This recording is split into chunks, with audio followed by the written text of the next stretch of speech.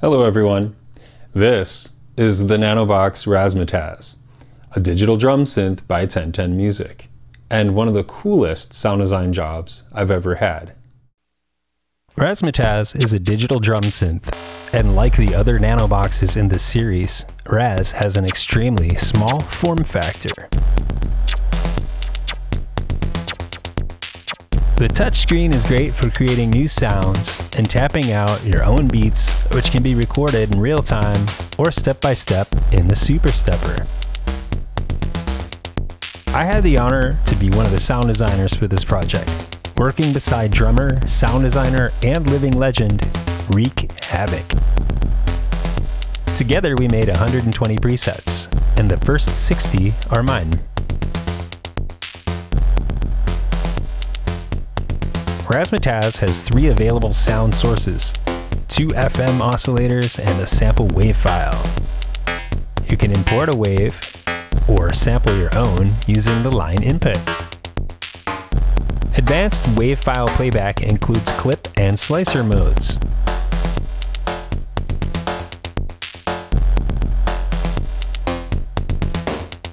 Designing sounds in Razzmatazz is fast, intuitive, and quite honestly, a lot of fun. In this demonstration, I took a basic snare model and altered it using the FM feature.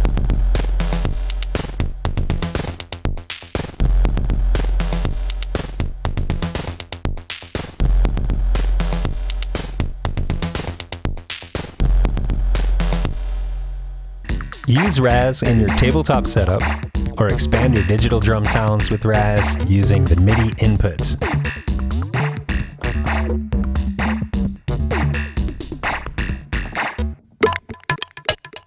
It works great with my Roland TD-17.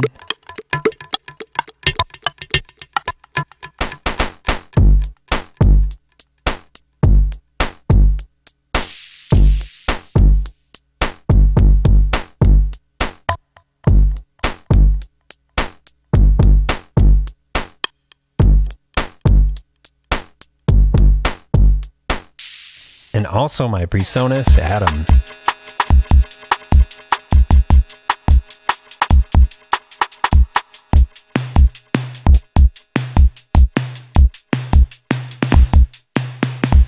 Let's check out the SuperStepper. Long press the home button to access the teleporter page and tap the sequence button. You get 16 pattern slots. Press the top left hamburger to access copy, paste, clear, and double sequence link. Page right to access the SuperStepper. You can select from 8 pad sounds. The pip indicator to the right shows you what section of the sequence you are in, depending on the number of steps you set. Page right again to access the velocity sequencer for each step and pad. Page right once more to change the step length and step count. Patterns are set to 16 by default. There aren't any more pages after that, so press the top right measure indicator to access the sequencer's transport. Here we have BPM, swing, tap, tempo, and metronome.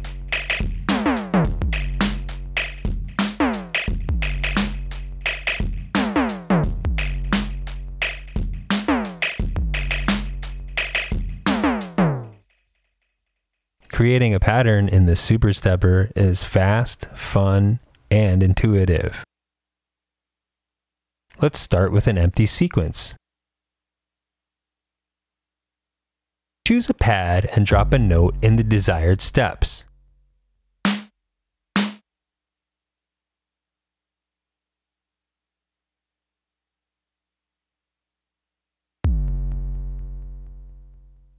I think I'm getting ready to drop some real-time recording in from the pads.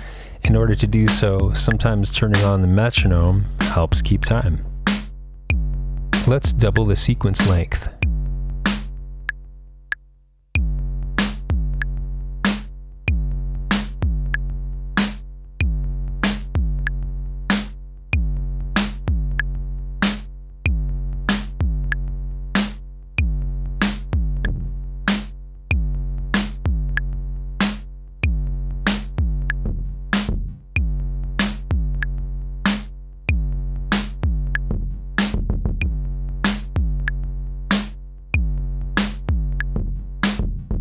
We can also record parts in real time by pressing record on the transport.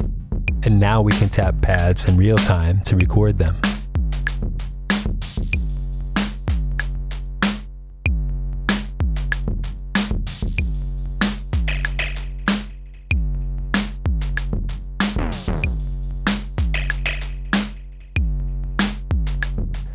Now let's hop on over to the velocity sequencer and change the velocity settings for some of the hi-hat parts.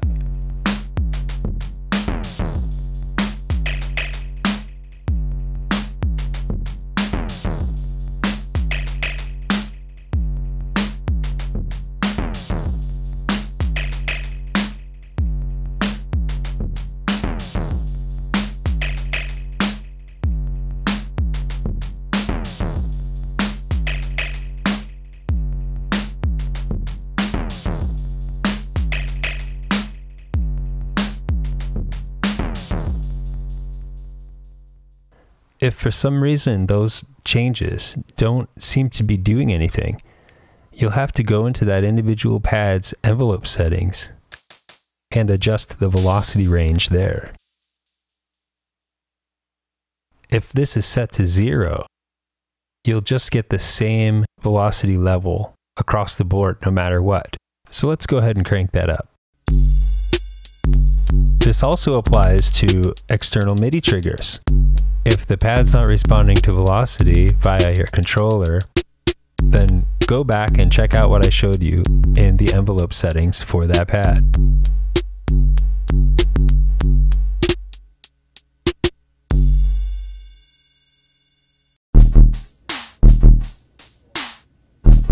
See you at Synthplex.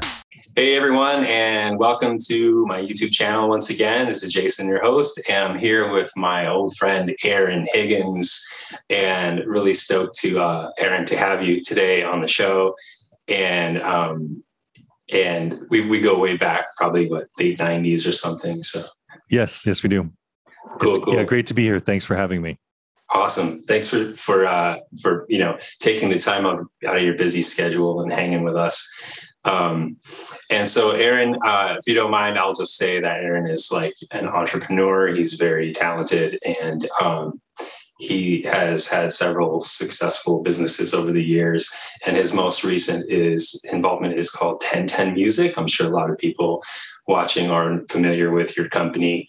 If you wouldn't mind just telling us a little bit about that, that'd be really cool. Sure. So 1010Music is a small boutique music gear company that we specialize in touchscreens.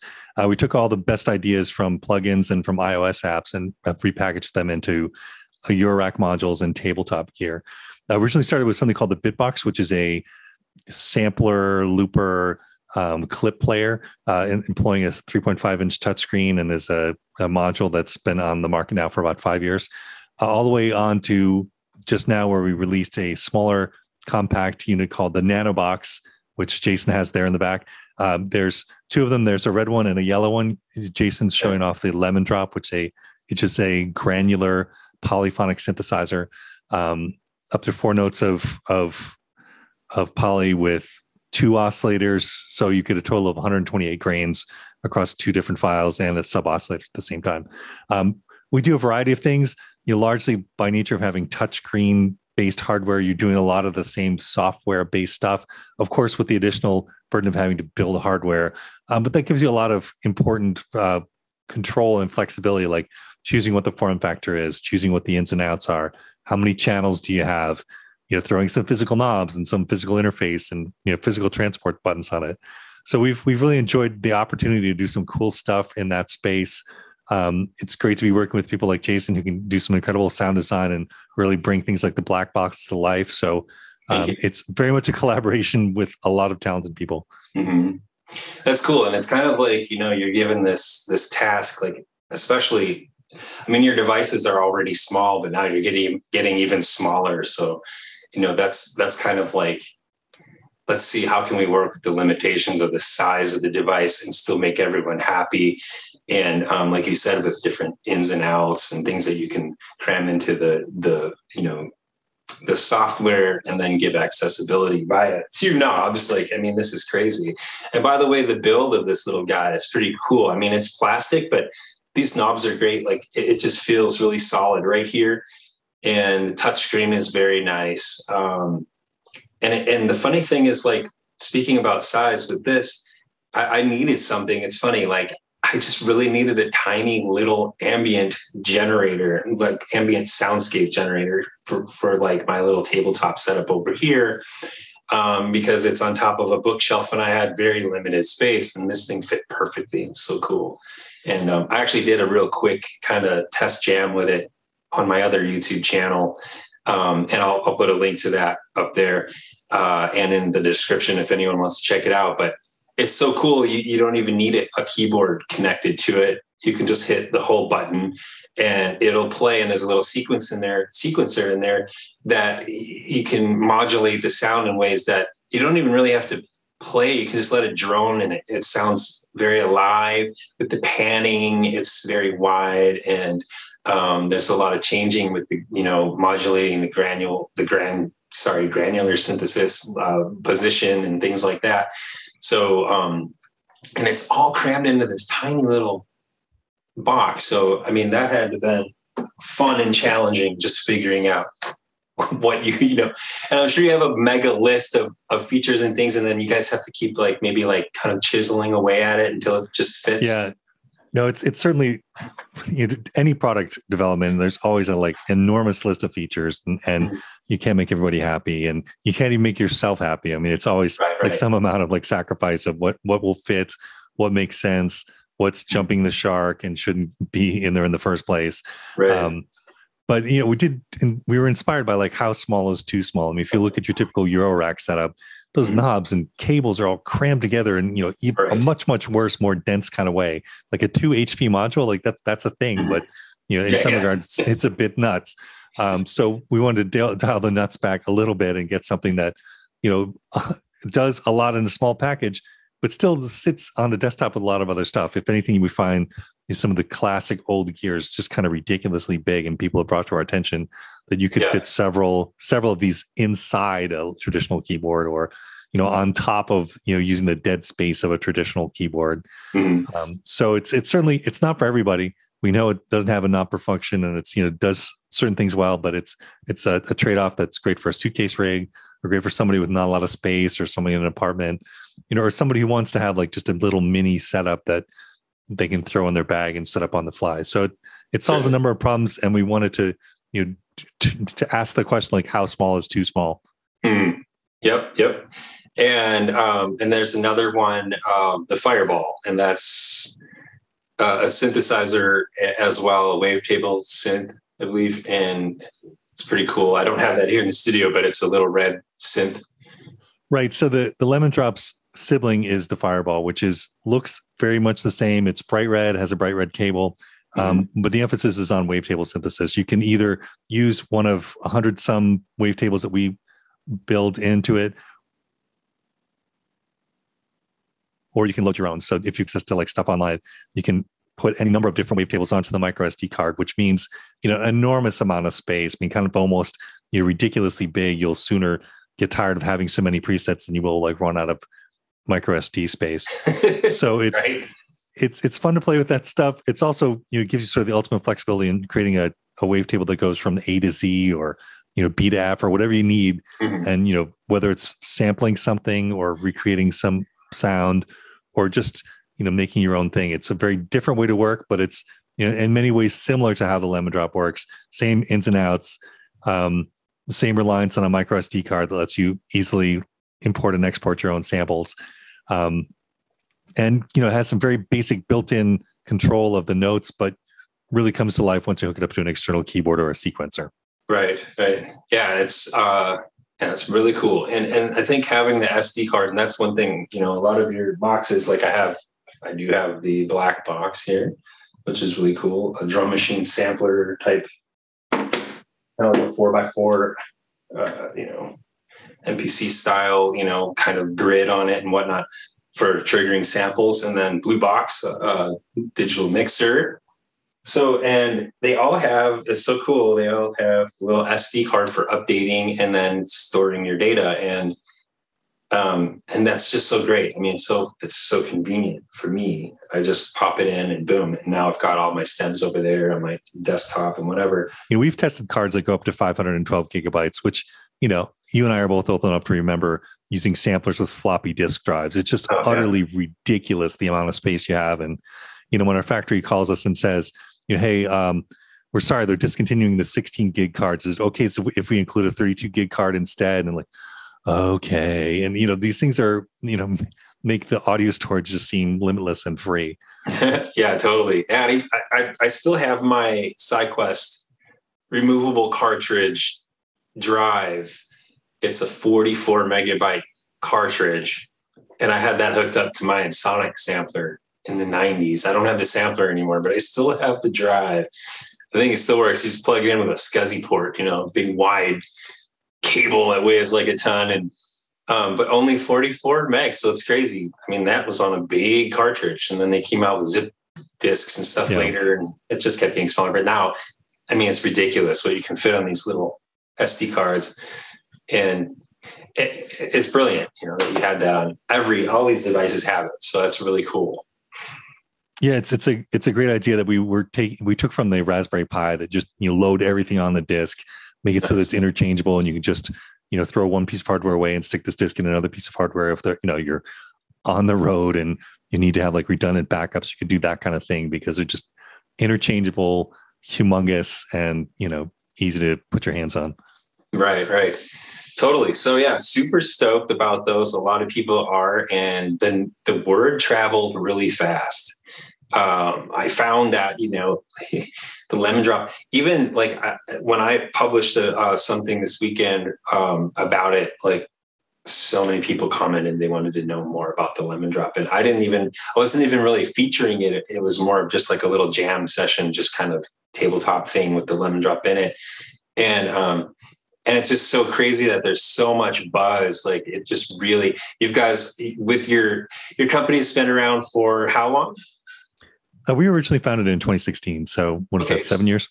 Yeah. So within 7 years, yeah, you've definitely, you hit the industry hard. I mean, 7 years now, everybody in this, if you're into music production, hardware and whatnot, they know 1010 Music. And so like when these little, and it was brilliant how you announced the launch and whatnot. I thought that was pretty cool too. It was real kind of mysterious at times and quick. And then shortly after that, we got all the long technical videos, which is cool. And so there's a lot of buzz. I hope you're having a hard time keeping up with demand, to be honest.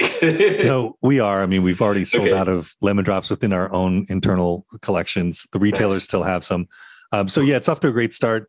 Granted, the supply chain makes things a little more difficult this time around, but we're happy to be having a product at all. I mean, it's not, the price point is not exactly where we wanted it to be, but it's, happy to be here. And yeah, you're right. It's great to see a lot of buzz. There was a lot of work and preparation putting into having, lots of different reviewers and retailers ready to launch videos all at the same time. So it looks like, an explosion happens, but it's a lot of build up to make that a possibility. I can only imagine. So, which leads me to the question that I had for you about like supply, and demand, and right now with like a lot of the like weird shortages and stuff because of the pandemic or whatever, it's like everything seems to be taking a lot longer these days, and there's some hangups maybe in China or whatever where you might get some. I don't know if that's where you get some of your electronic components, but so like. How long would you say does it take to go from, proof of concept or whatever to, especially now, recently in this day and age, to having that completed product in hand? Yeah, it really depends. I mean, I'd say under normal circumstances, taking a proof of concept to like finished product is about a year for us because you need to go through 3 or 4 rounds of prototypes. You need to, you're generally dealing with some sort of pre-existing assets and formulating them into something that's, a next generation product. Usually for us, like sourcing a screen is a big deal. You coming up with the enclosure, getting prototypes made of that. Like, does it fit right? Does it look right? Are the colors and the paint and the silkscreen where you need it to be? And then, of course, several iterations with the software. So that's under normal circumstances. This time around, it was longer than that. I guess we went through various trade-offs to get stuff here. Okay. Under normal circumstances, we can place an order with our longstanding factory in China and get something in 3 to 4 months. This time around, it's like if we had used that standard process, it'd be sure you can have that in 14 months. But we had but we made various trade-offs and paid extra to get stuff on an accelerated basis. And that's part of the reason why the price point is what it is. It's not where we wanted it to be. It's not, the least expensive thing out there, but hey, would you rather have it now or in 6 to 12 months? It's kind of like, that's the trade-off. And then at some point, as you start to line things up, it's hard not to like pay the extra and get it all together. And so that you can ship something. I guess we're fortunate that our factory has been able to broker several deals, and plenty of the stories you've probably heard is we had issues where we ordered something in May, and then our suppliers or our factory suppliers would say that you can have that, but we're not sure when, and then you have to go like source an alternative version. In some cases, like the CPU is very specialized, and you're not going to get that from an alternative source. Okay. So you're having to just like, can you get an alternative part number? Can you buy some from somebody who has surplus? In some cases, the answer is yes, but you're generally looking at paying 2 to 5 times face value, which are like sort of ugly trade-offs, but sometimes necessary. Just a lot of like way more substitutions and, okay, you can't have that. How about this instead? And it was a lot more scrambling. I mean, it's ultimately worth it, but it was just way less straightforward and smooth than past product releases. Gotcha. Yeah, that makes sense. And I don't know, last year or year before that, I placed an order for have you seen Sonicware, that company, the guy who makes the 8-bit? I got the 8-bit warps live, and it's such a long, weird name for synth, but and it's really cool. I saw it at NAMM a few years ago, and then it took them so long. They kept having a lot of delays, but you're fortunate enough now you have, maybe that he just didn't have kind of those sort of relationships already with people that could, like you said, could, barter whatever better, or faster, results. But, and so it took them a long time, and there were a lot of hangups and stuff. And so I was kind of wondering, you guys, it still seems pretty fast for you. Like I didn't even see this coming, like lemon drop. It was just like, boom. Oh, cool. So that's why I was curious if you had such delays and whatnot. But yeah, I guess I will say that we could have brought something to market as early as last fall, but the delays, if anything, helped us out because it enabled us to get 2 products lined up. And so we have a product line at launch time as opposed to just one, with another one coming soon. So ultimately, I think it worked out. It just, could have been easier. And we look forward to, hopefully late this year, maybe into next year, where prices and supply chains get back to normal and we're not fronting so much, capital to get stuff sort of pre-ordered and pre-ordered so that we can see stuff later in the year and we will be able to do things more quickly and, expeditiously. Nice. Very cool. So, and I won't ask you, like, I know everybody wants to know, hopefully you guys have a lot more in the works. Do you plan on surprising us with something very soon, or is that something you care to share? Yeah, that's fair. That's a fair question. Okay. I mean, if anything, we've really saved up and dropped a big one here with the 2 nanobots launches. We obviously have several things in the works, most of which we're not ready to talk about, but there's more stuff coming, and we're always listening to what people are saying. We're happy to hear that this form factor is a success and that people like it. So, you might see more things in the same vein. That said, like our other products, we'd like to keep them up to date, and you can expect to see more updates there. And we're mindful of like what people are asking for and what's possible. And, it's a blessing and a curse having software. You can, constantly keep updating it and doing stuff, and it creates kind of an ongoing, obligation and expectation that you will do that. Right. Of course. But also, with somebody saying, oh, well, the price for these is a little high, yeah, but look what they do. They have to keep updating this software for all their devices. There's a lot of time and effort, and that keeps this, it's kind of the gift that keeps on giving. You're lucky that 1010 is on top of that, because some companies, they just kind of, they send it off and you might not see an update for many years or whatever, or ever. It depends, but and it's kind of the gift that keeps on giving. It's like, you just paid for a lifetime subscription to maybe some cool new features that might pop up again in the future for that device. So that's kind of how I justify it. Plus, I know you're a boutique company, and it's just not easy. I mean, it's a music business. Right.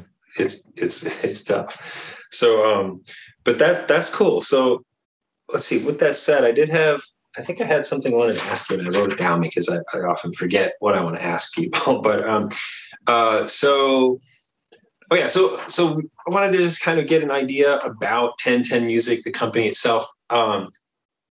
We talked earlier, and you said the company's growing. I know it was just you and maybe a couple people in the beginning. I know that so everyone knows, and I just wanted to show everybody this because we are on my iOS channel. This is Looptastic. So this is where Aaron was at back in, I don't know. Well, this is on the iPad. So this is the HD version. So, but this thing goes back to the first gen iPhone, this Right. app. And that's something we worked on. I was creating loops for it. But you guys it was mostly you, I think, programming this app, correct? Or maybe there was one other person. No, for a while there, we had two of us, myself and another programmer, and we had a marketing person. Right. And then it was that effort was eventually acquired by Native Instruments and formed the backbone of Tractor DJ. The 1.0 version released, what's that now, like 2013 or so. Yeah. I mean, those are some great times. I mean, it's funny you pull out the Looptastic one. Like, we actually developed that.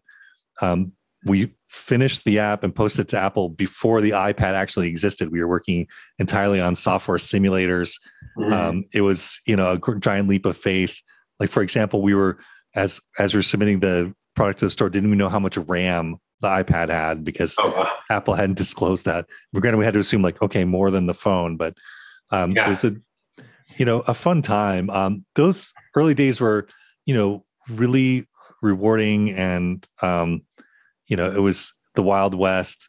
It was great to work with people like yourselves and just kind of a couple of guys could get together and do something miraculous, and people would just be astonished with what you could do. And the time and the reach of the App Store was pretty amazing, that anyone around the world could pick up Looptastic and hear our work and do their own music.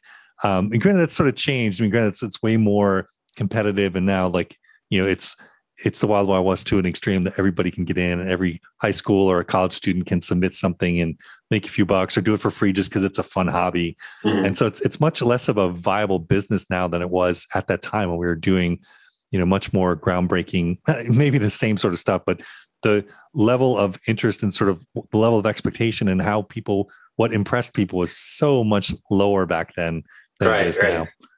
Yeah, and it was groundbreaking. I mean, I remember, Looptastic was time stretching loops in real time before GarageBand for the iPad even existed. So like you guys were already that in itself was very groundbreaking. I don't think any other app at the time when that first launched on the iPhone was able to do any of that time stretching. That was cool. I know BeatMaker was another one of the front runners, and so it was such an exciting, fun time. It was like, it kind of reminded me of like, even like back in the day when home computers were like a cool new thing, because now we have this tiny computer in our hands that we can do lots of fun things with. And it was, you're breaking free from sitting in front of your desktop, and, now you can sit on the bus and mess with beats in that way. And watch videos, and it was just so wild. Like, wow, this is the full blown. This is what we've been wanting in a phone for many, many years. And all of a sudden, Apple came out, the iPhone, and the marketing was so perfect, of course, and it took off. No, it's fun to remember those times. It's like, oh my God, this touchscreen is amazing. Look at all these things you can do. In fact, it's funny to see it in an XY pad again. Like that's, you've come full circle. Yeah. I was going to say that the lemon drop and the Fireball had that on there. So right. But that originated on the Chaos pad, or probably even before that. But that's at least where I first know of it. But like these are similar ideas that whose ideas have their time has come and has come again. And that was a great proving ground. It was great to see like all the cool, innovative ideas there, to see lots of little companies going after the, any number of things from like, really you name it. I mean, name something you can do in software and you've got an iPhone app that will do it. I mean, especially in music, there's so much great signal processing and being able to show waveforms and, so many like scratching on an iPhone. And oh yeah. Yeah, I found an old clip actually. I don't know if you've seen it, but it's from G4 TV.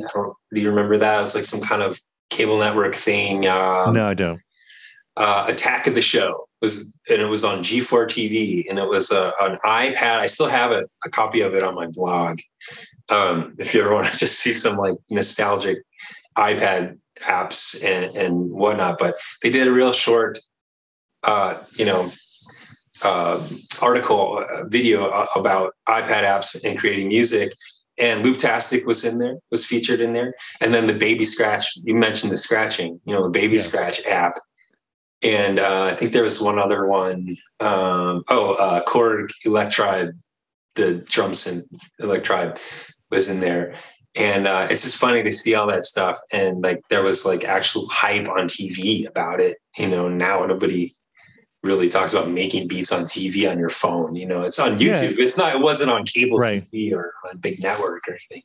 But I do remember when that stuff first came out, like that was some of the earliest exposure I had. Like, hey, you've got this cool device and you've got YouTube to show it off. I mean, that seemed like the perfect combination of watch this, listen to this. That's cool. Yeah.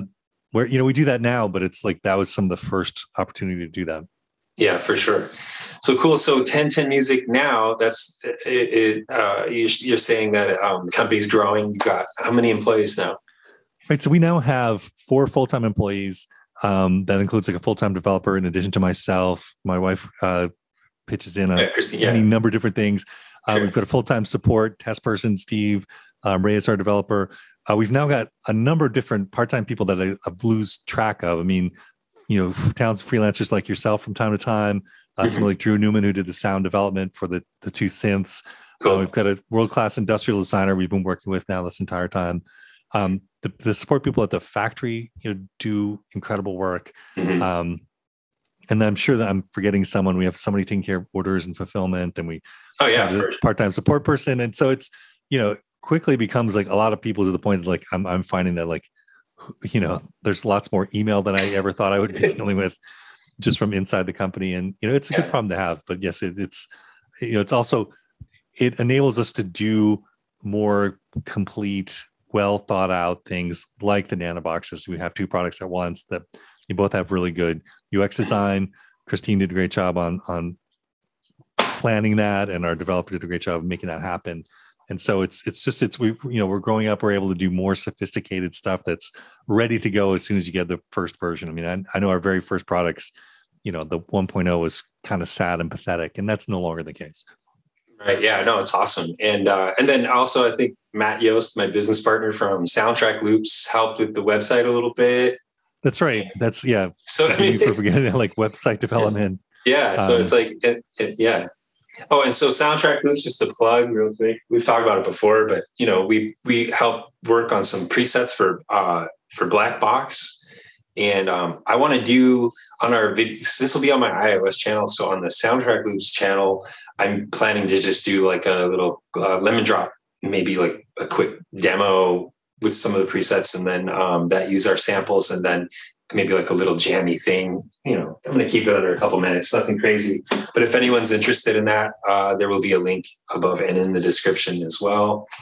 I just wanted to shout out to the Soundtrack Loops Lemon Drop contribution, which is some really cool soul vocal samples, which you'll see in there. And especially vocals in particular for Granular make fantastic source material. And you can just like dial it in and just kind of have a lot of fun and find, otherworldly spaces and do some very cool stuff. So thank you for making that happen. Oh, cool. And you know what? Kudos, because I was cruising through the presets, and those vocal presets, they're just so like, they're really, really cool. And I only discovered that it came from one of our soul vocal samples. And I was like, wow, what they did to that. It sounded, because it's more of like just kind of a didn't vocal. Recognize it. If there's anything you want to add to that, let me know. Otherwise, I'll move on to the next question. Yeah, I mean, I don't know if your audience is familiar with granular synthesis and how that works. We can talk about that if you like, but it's just that you're pulling, up to each oscillator has up to 16 different grains that are playing at a given time. They're generally from about 10 milliseconds to 1 second in length. We're using a constant sort of half football shape, this little sinusoid that makes everything blend together nicely, so you can get some really cool tones and textures and ambiances from things. We've added a whole bunch of settings to make it so you can, build your own special clouds, or start with the attack and sort of move your way into the middle. Like it's a lot of fun. It's can be quite versatile. Granted, like textures and ambiances are sort of its strong point, but you can. There is a feature that lets you play the attack and then blend into the sustain portion of a wave. Cool. Let's see what else do I have here. We'll just like wrap it up. It's not too crazy long. How about a little advice for some young entrepreneurs or young programmers? Any advice you could give them would be great. Yeah, I guess I would say, if you're inspired to build stuff and you want to, make products and, potentially start a business, I guess the first and best advice I can give is like, go build something, start somewhere. Especially now, there's so many fantastic tools like Adafruit or SparkFun or, you name it. Like you can build some kind of synthesizer or whatever, lighting or, speakers or wearables or like all kinds of like cool electronics. Go try it out. Like, get some open source tools, because there's so many of them now. Teensy is a great resource for audio stuff where you could drop in a synthesizer and do some basic signal processing for like 10 or 20 bucks. I mean, it's play around with that stuff, see if you like it. Okay. If it goes well, show it to somebody, see what they think, try and, make incremental progress. And it's certainly like, yeah, what we're doing now may seem advanced, but it's like we started off small and did some of these same things. And it's not until you sort of figure out like, okay, that's promising. Let's do more of that. Okay, let's fold this in too. Let's learn about that. There's so many inexpensive dev boards and great internet videos and things you can try. I mean, it's, I shudder to think about what you and I did when we were kids. Like, how do you want to learn something? You go to the library and get a book. I mean, that's, yeah. Or buy a magazine. Remember the little the computer magazines? What was the one for programming BASIC? They always had a snippet of BASIC that you could program. I was a color computer, TRC-80 color computer fan, so Rainbow was the magazine for that. But I know that the Commodore 64 and various others have their own kind of those are fun. Ones. So I had to wait for the next one to come out just so I could see and then you hit run and sometimes it just doesn't work and you're like, I know typing in a program. Yeah. Typing in a program from a magazine is just bonkers, but that's what we had. Yep. Totally. Oh, so you mentioned Teensy, so that's a cool one. I'll put a link to that in the description here in the video.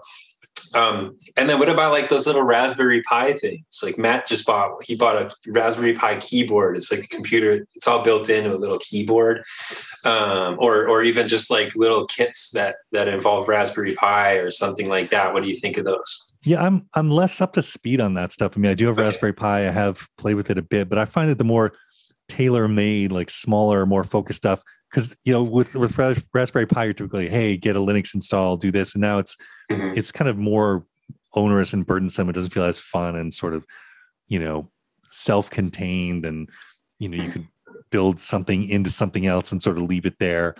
I mean, another platform I want to mention is Daisy, is something interesting that's come out that's kind of alongside the Teensy, in that it's a open computing platform that specializes in music. They have a number of different things, from Eurorack modules to tabletop units to guitar pedal type effects thing, like those sort of if whatever your interest is. I mean, granted, my expertise is more in audio and signal processing. If that's kind of your thing, like find a toolkit that's sort of ready to go and has lots of Swiss Army enough stuff to begin with.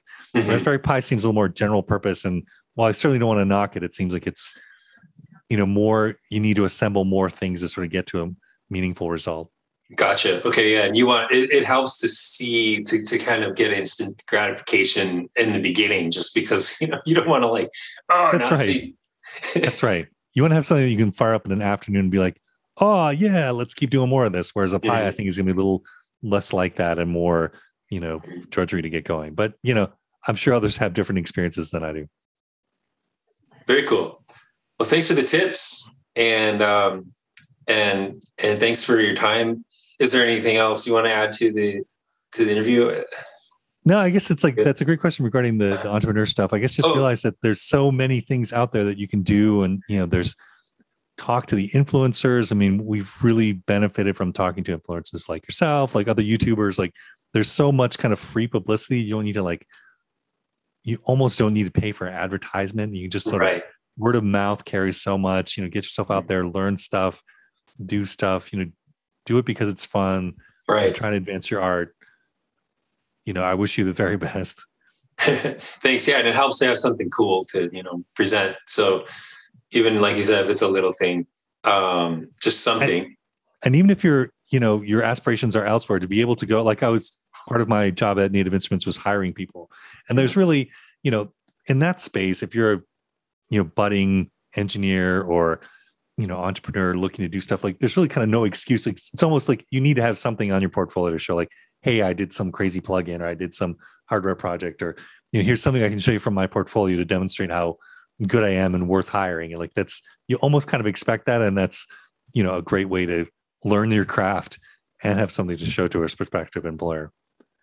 Nice. Yes. Thank you so much. Hopefully, if those people are watching, you got some good information there. Hopefully you can take that and do something great with it. And you know what, personally, I don't have a lot of time, but it's always something like you know how it is when you're creative or whatever, you kind of want to do everything. I don't know if you're like that, but it's like, this came out. That sounds really cool. I want to try that.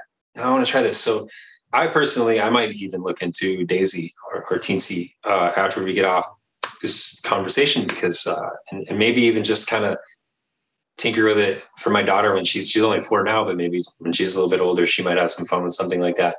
But it's crazy. It's just, you got to make the time for it. That's the thing. You have to make the time for it. And so oftentimes it's easier to do that when you're younger and you don't have a bunch of other things going on. But also it could be for somebody who it's never too late.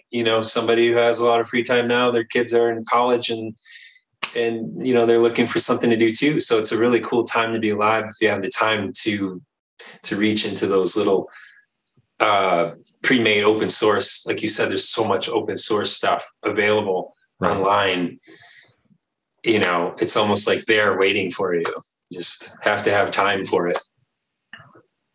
Right. The challenge is like choosing where to start and like which one to use. That's true. There's almost too much, too. There's like so many options, and I often feel overwhelmed just with the amount of like little odds and ends and pieces of gear that I have, because I want to play with all of it all at once. Walk in the room, it's all fired, it's all going through my mixer. But then I go, yeah, but this thing's really cool. Maybe I should learn a little bit more about the features in this. And then like, but then there's that. Nah, let's get something new instead. Yeah. And then it's like, then I just get something new. And now I'm just like, So anyway, that's a whole different conversation. They call that GAS, right? Gear Acquisition Syndrome. That's right. Well, cool, man. Thanks, Aaron. Really appreciate your time. Thanks for the opportunity. Pleasure to speak to you. Likewise. Let's do it again sometime. Excellent. So everyone go and check out 1010 Music and check out their cool equipment. And thanks for tuning in, and have a good day, Aaron. Talk to you soon. Thank you. Take care.